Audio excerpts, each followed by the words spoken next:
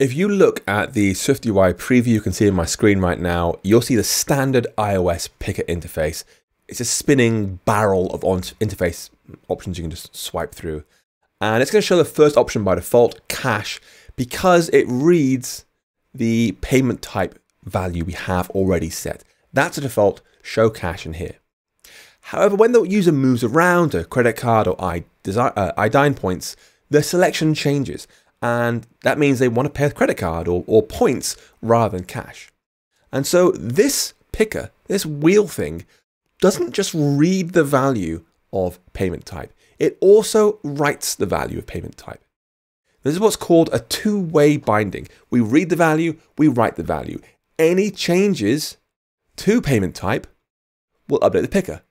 Picker will jump to that new position. Similarly, any UI touches to the picker to change its picker will update the variable. They're both attached to each other. And this is where the $sign comes in. This part here, $payment type. Swift property wrappers use that to provide a two-way binding to their underlying data. And so when we say $payment type, we mean write the value using the property wrapper, which will stash it away and hopefully cause the UI to be refreshed immediately. But if we change it elsewhere, read it back in and update the picker as well. So it's going both ways with that $sign. Now, at first glance, if you're coming to SwiftUI from UIKit, you might think all these $signs and all these @signs seem deeply unswifty, to put it mildly. And it's true, if you're coming from UIKit, you might not be used to working this way.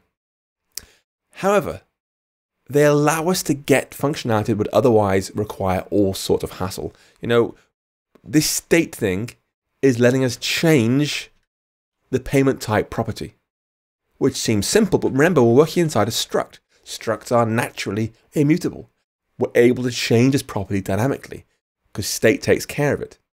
Without the state object we had in the original app, we'd have no way of saying, make this class and keep it alive for the entire lifetime of our application.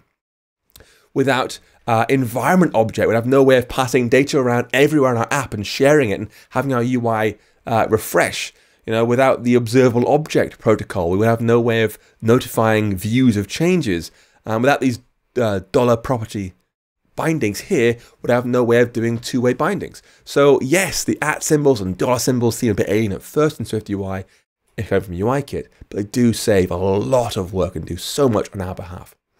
Anyway, that's our basic picker complete, the spinning wheel thing here. And so if we go back to orderview.swift over here, this is where we're making our order. We have this place order button here. Right now it's got a destination of text checkout, which we don't want. We want to actually go to the real checkout view here. So the destination for my navigation link will be checkout view. Create one of those and navigate to that point. And let's press Command R and see how it looks. So I'm going to say I want to have some power muesli, order this, go to the order screen and press place order. Boom. How do you want to pay? I mean, it works. It isn't great, but it works. We could use that. But we can do better than this. And honestly, you'd think how much work it took to get to this point. We'd have something better, but we haven't yet. But we're about to change one word to make a significant improvement in this code. And hopefully it'll make all your work feel very justified. Inside checkout view, look for this word here, vstack, and change it to be form, like that. The vstack becomes form in checkout view. And now press Command R to build and run the code. One word's difference. Again, power muesli, order this, order, place order, and now what we see is this. How do you want to pay? Cash is selected. I'll press that. There's cash with a check mark. I'll choose iDine points. Boom. Back to the first screen again. So previously, we had the sort of default iOS spinning picker style, but now we've changed vstack into form. We get a single table row. This thing right here that shows our picker's question, how do you want to pay, and its currently selected value. And when it's tapped, it slides in, showing alternative options, checking the current one, choose a new one, it pans away and shows that option on that first screen. And this is the power of SwiftUI's declarative approach even to layouts. We say what behavior we want. rather than having to design this pushing, popping, updating behavior by hand, we just want a form. And it'll automatically adapt to the context where it's used. So it's really, really nice. Okay, that's the first part of our form. Let's continue on by adding two more components. One that lets users say whether they have an iDine loyalty card or not, and another that lets them enter their card number. Both of these require two-way bindings, just like our selection $payment type here. So we're going to have two new @state properties for them. So I'll say there is @state private var add loyalty details equals false. And then @state private var loyalty number is an empty string. And now we can add controls to our form to represent these pieces of data. One will be a toggle, which is a switch equivalent to a UI switch coming from UIKit to handle this Boolean true or false. And one is a text field equivalent to a UI text field in UIKit to handle this string being entered here. And so we already have a form section right here. Let's press Option Command P so it'll preview as we go. There we go.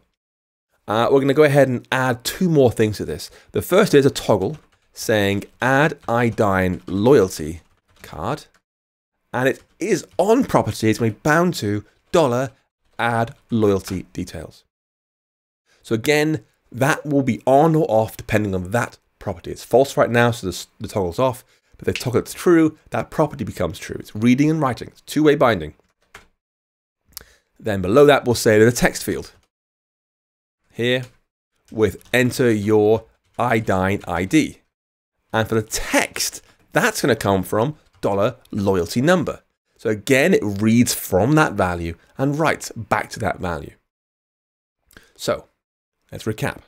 Both these properties here, both these views, sorry, are attached to our @state properties. The toggle has some text before it. Do you want to add the loyalty card or not, which is shown as a description. And the text field has some text as well, enter ID, but that's grayed out. That is placeholder text. So as soon as they start typing into that box, it'll be hidden and they'll see their iDine ID instead. Now, before you run the app, there's one more change I want to make. This text field here, enter your iDine ID, crikey. This only makes sense if they have a loyalty card. Like if they haven't got a loyalty card, why are we asking them for an ID? Does it make sense? Now, we actually bound this toggle to this property here, add loyalty details, which means as they flick on or off that toggle, it'll update the Boolean to be true or false and reload the body with the new program state. So wouldn't it be great if we only showed that text field when the Boolean was true? Well, it turns out that's pretty easy to do. We can literally take this condition here, this thing here, and wrap around it. We could say if add loyalty details, like that.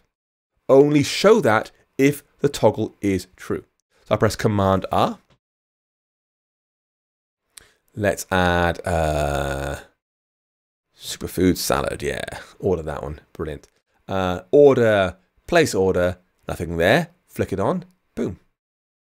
So it only now appears when it needs to, which is brilliant. It's doing all the work for us. Now, hopefully you can understand why this makes sense. The toggle here has a two-way binding to the add loyalty details property. And so when the toggle is changed, the property updates to reflect the new toggle state. This thing is marked with @state, which means when that changes at any point, it will refresh the body, which will reread the value of add loyalty details and then show the text field. Now notice how it's a not $add loyalty details. We're not making a two-way binding here. We're not trying to read and write. There's just a read. Just read the value of the Boolean. I'm trying to update it here. So it's got to be just regular if add loyalty details. Now, if you want to, you can actually make this even better. You can say our toggle is bound to $add loyalty details .animation, which means animate from true to false. Animate changes as a result of this state happening. I press Command R now. Let's add this time a full English, order this, order, and place order. When I toggle it, boom. Now the extra row just slides in smoothly. It looks fantastic. Okay, let's try another common control, a segmented control. Now in SwiftUI, it's actually just another picker. this time modified to be a segmented control rather than another kind of view. So it works in exactly the same way. Give it a two-way binding to some kind of property that stores its selection value, and then use a for each to load up all the values you want to show. Now, for this screen, we're going to use segmented control to represent a tip percentage. How much tip do you want to add? So we can represent that with first the value we want to show. So we'll say let tip amounts be an array of 10, 15, 20, 25, and for the misers, 0. We'll also add a state property to store the actual value they've chosen, 15%, 20%, whatever it is. So at state private var tip amount equals 15. They want to pay a 15% tip. And now we can put all that into a segmented control in our form. Now I'm going to put this into a new section. Here's our first section here, how do you want to pay, whatever. The new section here will be for tips. So that's our end of the first one, boom. Let's say section has a header, text, add a tip, question mark. And inside there is another picker. So I'll say the picker with a percentage. Selection we bound to $tip amount, and I'll hide this left-hand menu here to make it easier to read. Then we'll do for each tip amounts with ID of self, text, and string interpolation we'll do $0%. So 10%, 15%, whatever it is along the way. But critically, I'm also going to say this thing has a picker style of segmented picker style. Use segmented control here rather than anything else. Let's refresh that, see how it looks. Boom. Exactly as we expect. How much tip do you want to add to your order? Now we're going to add one more component to our form, which is a button to actually confirm the order. We're going to come back to the actual functionality of this to confirm the order in just a moment, because there are other things we've got to look at first. Let's go and do the button at least now.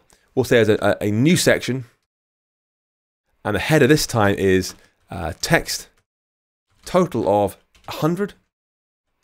And inside there we'll say the button saying confirm order. And the action for that's going to be a comment just saying place the order. Obviously that's not real. The total 100 is not always going to be real, but it's good enough for now. Just run the app for now. Just see what you think.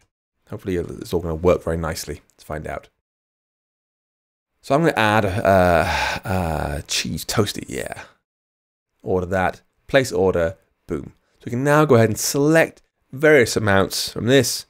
Notice how the confirm order thing is left aligned, glows blue. It's part of the whole form now. It recognizes the button inside a form looks different to a regular floating button. So it's styling it for us. Again, it understands the context we're using this thing in. So it just looks better. It's styled correctly. And this is what, again, a huge advantage for SwiftUI's declarative layout approach.